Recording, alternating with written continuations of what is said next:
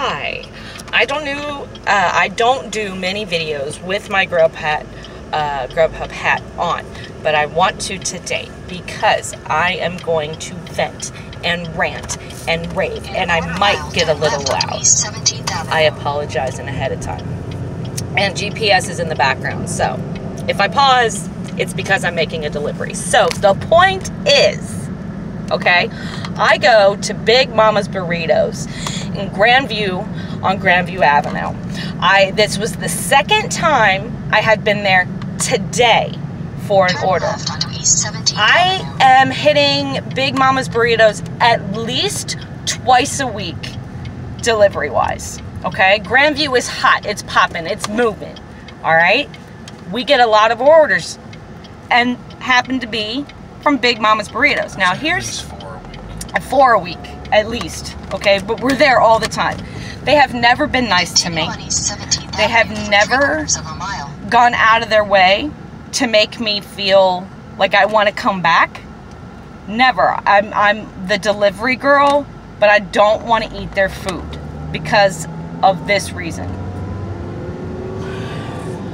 I was standing waiting for the food to be ready. They were like, it's not ready yet, it's going to be about 10 minutes. I'm like, I know, we just happen to be in the area, that's why it dinged. I know it's going to be a minute. I do this on a regular basis every single time. We happen to be right there. That's why we get it. We don't stay stationary. We constantly move.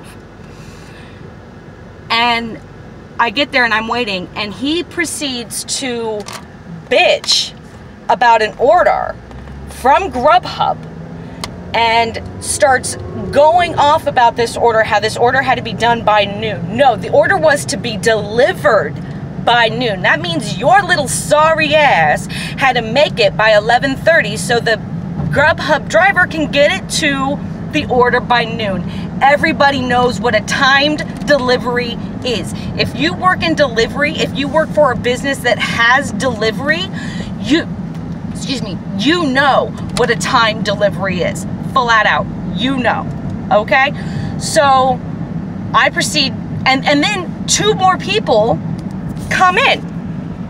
A nice lady, nice gentleman coming in on a nice Sunday afternoon, taking a walk on a date. Gorgeous couple. He shuts up real quick and goes, oh, will you handle these?